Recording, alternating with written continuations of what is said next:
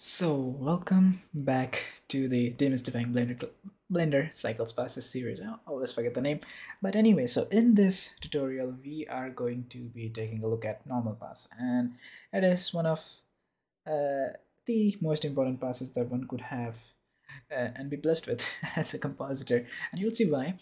And there are many aspects to it, and you can take it to the next level when you're using softwares such as Nuke or Fusion, when you can actually recreate the whole 3D scene using point clouds and stuff. But in this video, we are going to take a look at how to use the normal pass to add rim light in compositing, which is super fun. Anyway, so the first thing that we need to do is, well, to make sure that you are using the Blender Cycles engine, because I don't know, I guess Eevee has it. Let's take a look. I haven't really composited with Eevee. There you go. So no, yeah. So I guess it works with both, but I'm gonna stick with cycles for this one.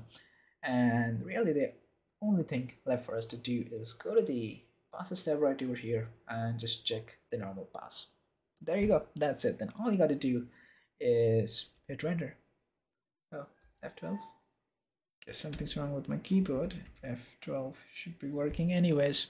And just hit. Yeah, there you go. Okay, so this image is rendered out. And now let's go to the compositing tab and we have our image nice and dandy ready for us.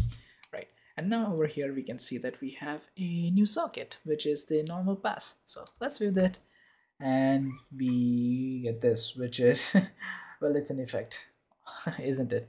If this is how you want to render it out. But no, we are going to use this information to relight our scene. So let's do that by adding in a normal node, as one might imagine, and it has only one input, which if you're smart enough, you know that it's going to go over right here. Now if I view this, we get blue, but this isn't exactly what we're after. We want to view it to the dot socket. As soon as we view it, we get this, which again is an effect on itself, or by itself rather. Yeah, birds, right? Can you guys hear them? Parrots, actually. Parrots right outside my window. They don't talk to me though. Anyway, so what we can do, what can we do with this node? Well, we have a ton of control over this. So if I just click and drag this ball, you can see that we can change stuff right here. Look, take a look at that. Now the only downside is that it doesn't exactly match up the way it's getting shown right over here. So you can see it could get a tad bit difficult. So you have to, I don't know, find the right spot, and yeah, something like this. So I want to have rim light come right over here. Now this is probably not how you would light a scene, but you know, just for demonstration purposes. So yeah, a rim light, and I would like that rim light to be of color blue. So let's add in a mix node and put this right over here and set the bottom color to blue, and now set the blending mode to multiply. There we go, looking perfect. Now the last step is to add this on top of our image right over here. Here, so add in a mix node. Oh, sorry, mix. There you go. So this image, our original image, should be on the top socket, and this one should go on the bottom socket. And bottom socket is the foreground, and this is the background. And we want this to be on top of the current image, because if we just put it on the back, it wouldn't really make sense, because the effect is going behind our image. Hope that makes sense to you guys. Anywho, once we're done, well, again, this is an effect by itself, but not what we want. We want our original colors back, and on top of that, we want to slap this newly created relighting. So simple fix for that is to click the blending mode should be add, and yeah, not what we're looking out for. And the reason why this is happening is because the normals, well, any value in 3D usually should go from 0 to 1, you know, black and white images, but this is overshooting beyond 0 to 1. So all we need to do is clamp it, and there's an option right here that says clamp. There you go. Now if you view this, it's changed. Now the effect is there, it's just too dim. So we need to, you know, just make it a bit more powerful, and we can do that by just changing the factor to something more like 5. and now you can see that we're getting some blue lighting right over here.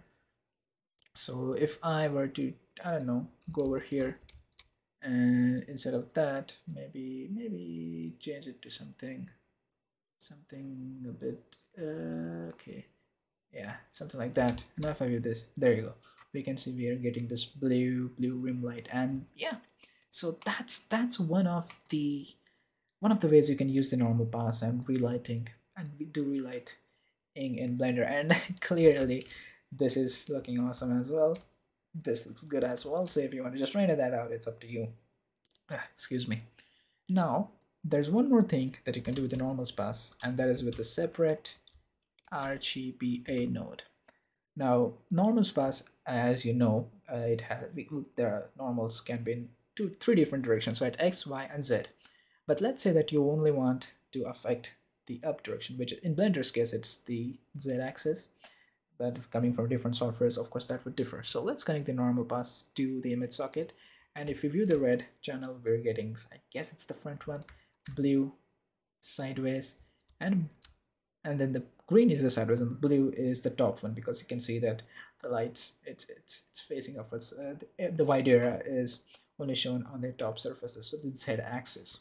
So yeah, that's one clever way to do things. So if I just disconnect this and plug this in right over here, and if I view this, we can see that the blue light is coming from the top. So yeah, another way to do that. Now before you just close off this video or window, there are a few things that you need to make sure before you actually check the normal pass. So the first thing that you need to make sure is click on your model, or don't actually, and just check face orientation. Now everything outside of the model, everything outside, everything has an inside and an outside, like we humans, the flesh, the skin color and all that is the outside stuff, and the inside it's all red. So yeah, so everything on the outside of the model should be blue, and everything inside should be red. As you can see, there's a hole over here and we can see through it, and on the inside it's red.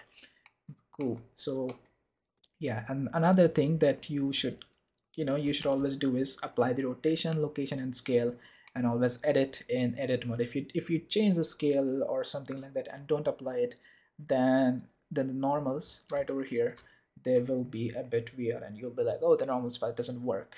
No, the normal pass is working. It's probably you it's probably you who's an idiot, right? Because you didn't listen to me. So you should listen to me and do one of these things. So apply location, rotation, scale, and make sure that the normals aren't flipped, that everything is blue. And just in case it's red, all you got to do is go into edit mode, and this probably will crash. Oh boy, I shouldn't have done that. I shouldn't have that. Okay, there you go. Oh, it's like super lagging for me right now. All right, I'll just quickly add in a cube. Right, okay, there you go. So if let's say everything is red, and I'll just select this, hit Shift F, I suppose, or Control F. Nah, I think F3 will flip normals. I swear to God, there's a command right over here that says. So apparently, the menu, the things changed a bit in Blender 2.93, I guess. So you can't hit Shift F anymore, I guess. So it's Alt, and then you get this menu. So if you flip, so there you go. For some of you, if you see a red face on the outside, then just click on it and hit Alt N and just choose flip. There you go. So that's one thing you can do. And the other thing is let me add another cube, and then go into edit mode, and you can just go over here in the overlay tab, and here you can see the faces, the direction of the normal, and also that is also important, because if they're facing somewhere else, then I think I was a bit loud there, but sorry about that. Yeah, excuse me. So yeah, if they're facing somewhere else, then this obviously is going to this information right here is going to be a bit different than what is expected. Anyway, so yeah, that's it for this tutorial. This is the normal pass, and since none of you guys probably, well, if you're, this is a Blender channel, I don't wanna talk with Nuke and Fusion, but yes, if you guys are using Nuke and all, then you can just just YouTube it, normal sparse new tons of videos, and you can see the potential the normal sparse has. So yeah, that's it. In the next video, we'll talk about the UV pass and how we can change things in compositing. So yeah, I'll see you then. Until next time then, be infinite.